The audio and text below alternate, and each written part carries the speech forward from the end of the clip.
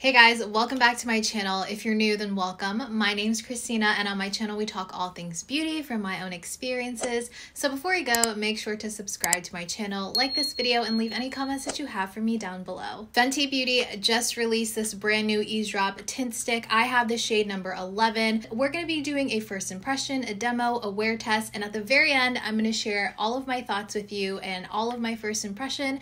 So if this is something you're interested in, then let's get started. As always, I'm going to be leaving all of my shade matches in the description box down below, so make sure you check that out first. And let's go ahead, look on Sephora's website just to get all of the specs. Like I said, I got the shade number 11. These retail for $35. There are 25 brand new shades, and they're supposed to be a one-to-one match with the Fenty Eaze Drop Skin Tint. We're going to be swatching them side by side just to make sure that they are a one-to-one shade match. It says that this is supposed to be a light coverage, long wear tint stick with a creamy smooth texture that instantly blurs while melting into the skin for a natural finish. It also mentions that it is crease proof with a blurring, smoothing, and second skin finish, resists fading and transferring. It's supposed to stay true to the pigmentation, so no oxidation, and the packaging is 100% recyclable, and we will get into the packaging whenever I open this. Depending on what type of coverage you want, whether it be light, whether it be medium, they do suggest either using your fingers or a brush. They also mention using a sponge in case you want light coverage and don't want to use your fingers. I don't know what we'll do today. We'll kind of play around with it. All right, so here's the packaging, and a lot of people were giving Fenty Beauty some grief on how much product was actually in there. Obviously, it is pretty transparent, so you can kind of see where the foundation stick is, but they did do a post on Instagram where they put it all the way up, and then you could see that it goes past this. Everything that is like being held right here, you can also use that up as well. Just for reference, a stick foundation here that I have is from Fenty Beauty, and this one compared to the Fenty Beauty one is a lot smaller. But for another form of reference, if you wanted to know, the Hourglass foundation stick does say online that it has 0.25 ounces or 7 grams of foundation within that stick, and that retails for $49, while the Fenty one does have 0.32 fluid ounces or 9 grams of product for $35. Let's just compare it to a bunch of different foundation sticks, shall we? The Merit one has 0.23 or 6.5 grams. The Huda Beauty one has 0.44 or 12.5 grams. The Makeup Forever one has 0.44 or 12.5 grams as well. So the Makeup Forever and Huda Beauty one do have the most product, but they do retail for a little bit more, and then followed up by the Fenty Beauty when it comes to how much is in here. Okay, on to the good stuff. We are going to apply this. So for me, I think that I want a medium coverage. Let's start off with light coverage so we can just kind of see what it looks like, and then we'll move on to medium coverage, and that's what I'm going to wear for the rest of the day. Maybe we'll just use this brush to apply it so it stays in the same family, I guess. So what I want to do is take some of my Cali Ray So Blown Clean Blurring Primer on. Let's do this side of the face. So we're just going to take this, and then we're just going to tap in the excess all over the cheeks. And I didn't freshly cleanse my face. I cleansed my face probably 2 hours ago, but I do have moisturizer and sunscreen on. And I'm gonna go ahead, apply it directly on the face, and then we're gonna blend it out with the brush. I don't really wanna use my fingers. I'm gonna put it all over the right side of my face. Really creamy. Really creamy. You see how it's just blending, it's melting in. No effort whatsoever. I like barely press down. Again, this is the 125 brush from Fenty. It does look a little bit warm. Shade 11 is considered a neutral shade though. Actually, I like that match. My face is a lot lighter than the rest of my body, as you can see, so this works really well for me. And typically, I will just take whatever is left on my brush to apply on my nose. I don't like to go directly onto my nose because I find that it does tend to get a little bit more cakey. Really easy to blend. All right, so here is one side of the face with the foundation on. I would say that this is a good first layer, and as you can see, you can still see a lot of my acne scarring and active breakouts. You can see my hyperpigmentation still. However, I will say that the skin tone does look more even. The only real redness I see is right under my nose right here, which is pretty normal. I usually go in with a color corrector and or a concealer, so that's nothing that I'm worried about. And I was thinking at first that it was kind of mattifying the skin, but comparing the two sides right now, especially on my forehead, you can tell it almost looks identical in finish. So I think that it really preserved the way that my skin was already looking. It does look like a natural finish for me. I would say that this is like how I like my skin looking after I do my skincare. Shade match is great. Let's actually swatch it next to the liquid skin tint. So liquid skin tint here, we're gonna do the stick right next to it. All right, that is the shade match of the 11 for the stick and the 11 for the liquid skin tint. It does look a little bit different to me when it's still wet. This would still probably be my best shade compared to all of the other shades that they offer. Let me let this dry down on the back of my hand and then we can determine for sure. Now what I want to do is go in on the brush and then apply it to the skin so we can see if we get even more coverage. So I'm just going to go in directly on the stick with the brush. And it's so creamy, like you can just see it melting down onto that stick. And you can kind of see there's like excess cream around the edges of the stick right there. That kind of is an indicator that it's really melting down to me. And we are going to tap it in now, just the areas that I feel like I want a little bit more coverage. So that would be those troubled areas on my cheeks.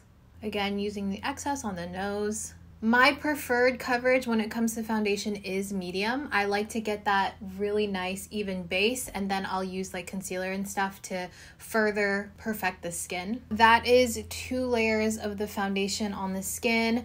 I think that it really did even out a lot of that hyperpigmentation and that acne scarring. You can definitely still see it if you're really looking at the skin, but usually I use color corrector and concealer to fully like cover that up on the skin. I think it stayed true to the finish. If anything, it's looking a little bit more glowy than it did with that first layer, but it could be still drying, so we will see how that dries down on the skin. And speaking of drying down, these shades, like I mentioned, they pretty much seem identical now that this one has dried down quite a bit. Okay, it does look like the stick is a little bit warmer than what the liquid is pulling, so keep that in mind, but overall I would probably still stick to this shade. I don't think any other shade would match me the way that these would. And for reference, when it comes to the Pro filter, I think that I'm somewhere between 280 290. All right, so now that we have this one down, again, this side I have no primer and this side I do. That's the only difference. So we're going to apply it the same exact way. I'm going to apply it straight onto the face and then go in with a second layer straight onto the brush and then onto the face. And then we're going to finish off the rest of my makeup, and I'll be back to talk about how this dried down, how it worked with the other products. And I am going to kind of try to stick with Fenty products. I'm going to be using the Fenty cream products, the blush and bronzer, Fenty lip products, and I am going to be using the blotting, like the translucent blotting powder from Fenty as well. Okay, I just finished both sides of my face. I have 2 layers on both sides to get that medium coverage. And just touching the face, it does still feel a little bit wet. I don't think that this is self-drying, but it doesn't say that it's going to be. I'm not quite sure if you have dry skin, if you would have to powder this down. I would say at least in your T-zone, maybe like in your under your under eye. But yeah, I don't think that this is self-setting, but it doesn't claim to be. I just thought I would throw that in there in case anyone is curious. All right, guys, I'm back with my finished face of makeup, and as usual, I will be putting in the description box down below everything that I put onto my face.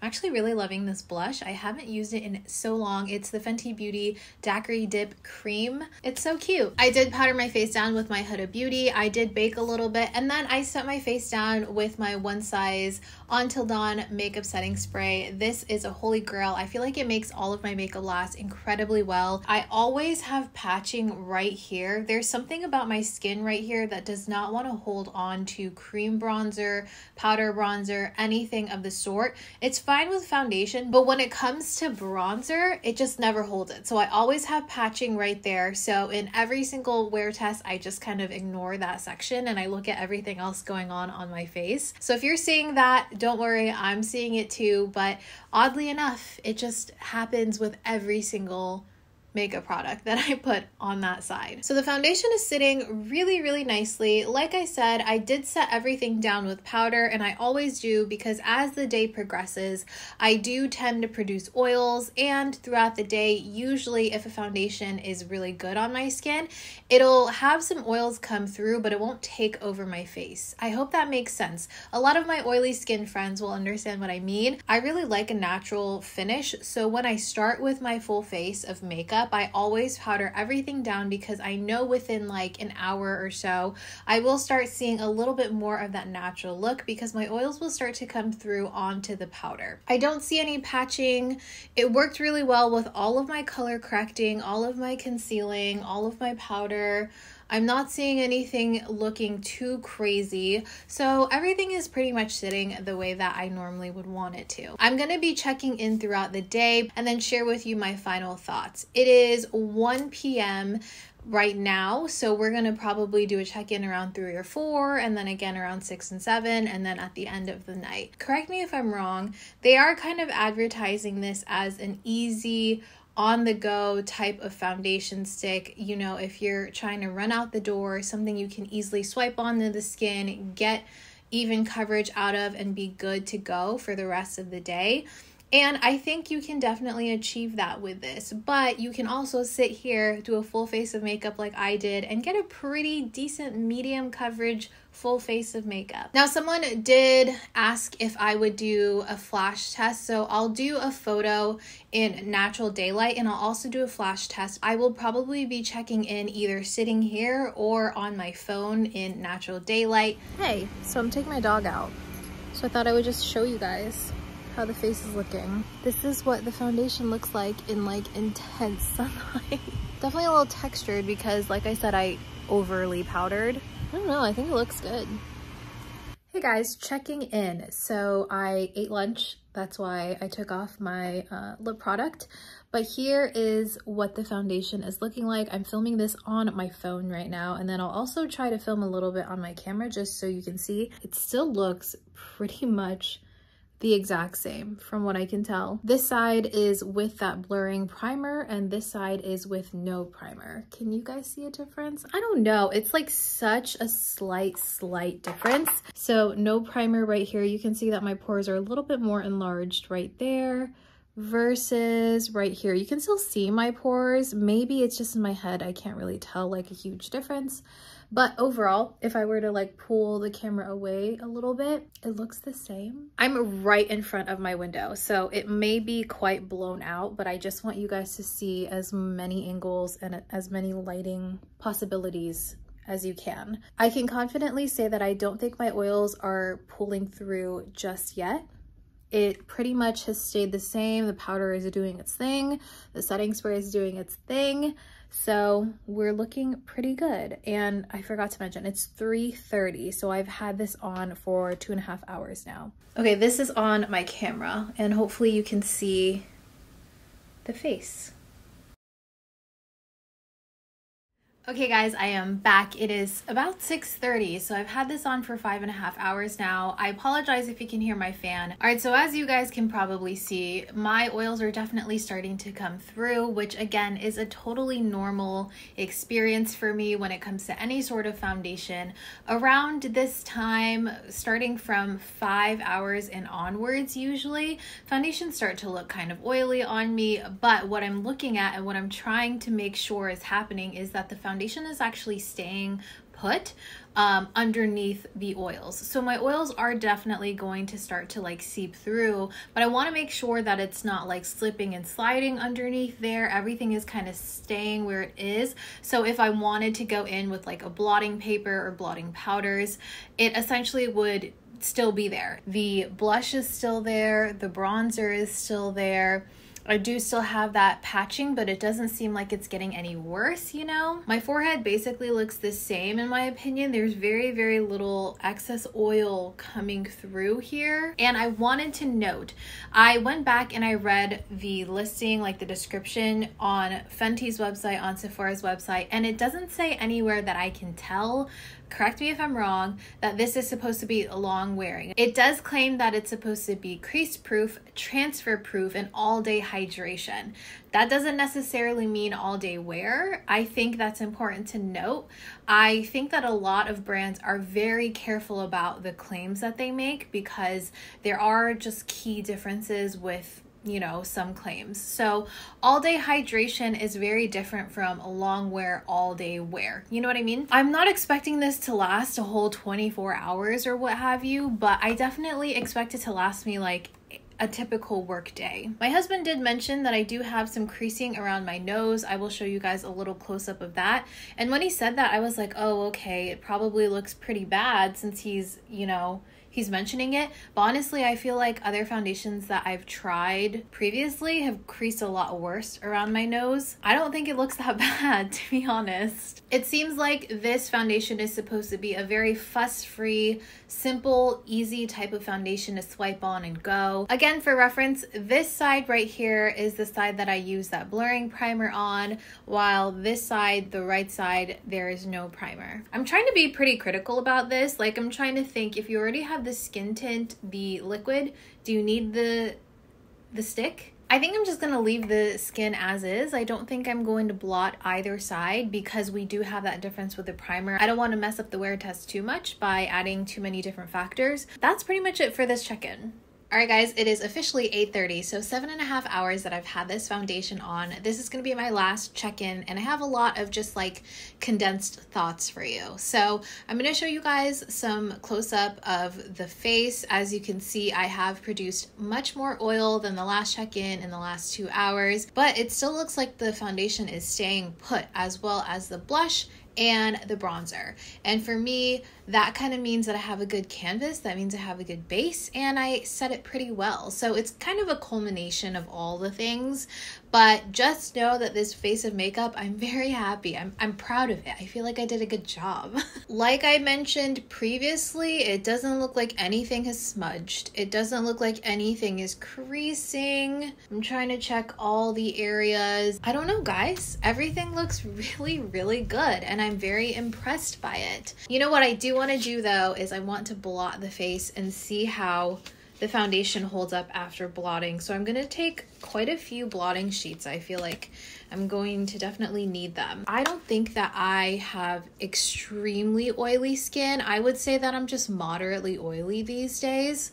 So if you have extremely oily skin, this will probably get pretty oily on you pretty quickly. I'm just going to lightly blot all over the face. Uh-oh, it looks like it's taking some bronzer off of the face. Oh no, it's like spotty right here now. Dang it. I really thought we were going to successfully keep everything there. But I don't know if that has anything to do with the foundation though. Like, does it only matter for the bronzer? I'm trying to just pat everything in. I'm not swiping or anything. Looks pretty good otherwise. I would probably touch up that bronzer right there a little bit, but that's about it. The face looks good. I mean, it still looks like I have all of the foundation on the face. So I think if you were, oops, I like really messed that up just now. Okay, yeah, the bronzer is definitely pretty splotchy. I don't know if that has anything to do with the foundation, to be completely honest. It might just be the bronzer. But I think if you were to periodically blot the face throughout the day instead of waiting for an excessive amount of oils to come through, maybe you wouldn't have the same issue. I can't say for sure. I can leave it in the description box down below when I wear this foundation even more, so I can keep you guys updated. Or if I do forget to do that, leave it in the comments and ask me like, hey, have you worn the foundation again? Like, what are your thoughts? But now I want to share my overall final thoughts on this. So I definitely think this is a great light to medium coverage. I think that the claim to be on the go, really easy to use, that is a given since it is a stick foundation. Those are just so much easier to bring with you on the go, to pack with you, you know. I think the formulation of it being really creamy is nice because you can easily blend it out on the skin very evenly, so you don't have to worry about it drying down before you blend it out. If you do have drier skin, maybe you wouldn't have to powder this down, but it will be a little bit more high maintenance if you do have oily skin, because as you saw with my wear test, I did have to powder it down and I still did get pretty oily. So I would say that you do kind of have to pay attention to how you finish off the face of makeup. This is not going to be a mattifying foundation stick. I know in the past, it's been a while since I've used really used a foundation stick, and back in the day when I was using foundation sticks, the Hourglass one and the Makeup Forever one were my go-tos, and those were definitely very mattifying foundation sticks. This is nothing like that in terms of finish. This is definitely more of a natural finish. It really does feel like this is the stick version of the liquid skin tint in terms of how creamy it is, how easy it is to blend, and I also think wear time, well, I don't know, maybe the wear time on the liquid is better. I'm gonna have to do a comparison because I really can't remember. If you do end up purchasing this, I will say that if you just need very light, even coverage, if you have redness or uneven skin tone, this would be great for that. But if you want this to be your one and done to cover up any of that excess acne, scarring, hyperpigmentation, you know, anything like dark circles, then this may not be the product for that specifically. I think it would be great for an even base, but it's not going to take care of really intense, like uneven skin tone. I think this would be a great everyday type of foundation, something they just give you a really fresh face. And I can actually see myself reaching for this a lot. So those are my final thoughts. Would I recommend this foundation? Yes, I would, but you definitely have to go in with the expectations that it's going to be a pretty no fuss, very low maintenance type of foundation stick. I hope you guys enjoyed this video and I hope that you found it helpful. If you did, please make sure to like, comment, and subscribe for even more videos like these. I love filming first impressions. I love doing wear tests and stuff. So if you guys have any requests or recommendations, make sure to leave them in the comments down below for me, and I will talk to you guys in my next video. Bye.